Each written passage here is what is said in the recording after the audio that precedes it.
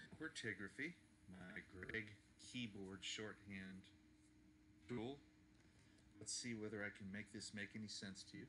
If you know Greg, you know that ETH is with. Greg itself, we don't worry about. You want to type the word U, you just put a U with your pen. Can is a K. Represent is a brief, RP. Words is UDS. With, we've already done it. Outlines, even, on a keyboard. Boom. So you're able to type outlines that you would ordinarily write.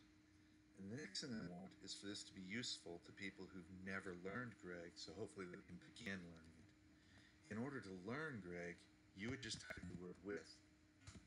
And you'll see it pop up. And then you'll see it showing up down here. And you'll see it showing up here in the shorthand coaching window. Greg. Now with Greg, you see that there actually is a Greg 2 outline.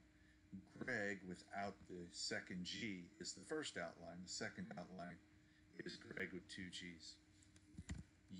You'll see a pop-up on this, and you see it show up in the coaching window. And represent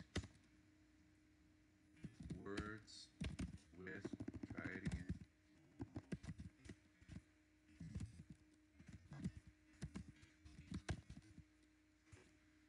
So having done that, we can now come back to our coach and find that represent is the first word we should learn because we save 7 characters every time we brief represent down to RP. With is the next thing we should learn because we typed it twice in this sentence, at the beginning and in the middle, and we saved 2 characters per use. We save 2 characters by typing it once, words by typing it once.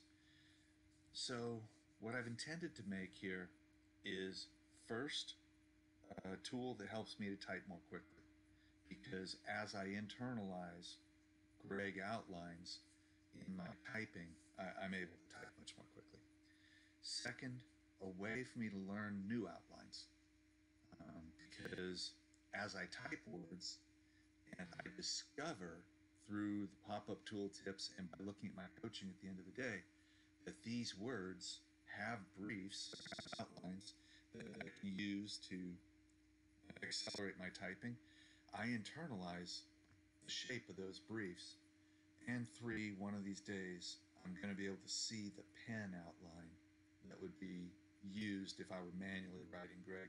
So I'll be able to use exactly the same outlines on my keyboard and on my notepad with my number 2 pencil. And if you're interested, there's a lot that needs to be done. The biggest thing is that my dictionary needs to be made more accurate. And so I'm hoping for people who know Greg to download this tool and to correct my outlines and say, no, it shouldn't be this, it shouldn't be that. I have 70,000 words outlined in Greg at this point, and hopefully we'll make them more accurate, and people will begin to find this a useful tool.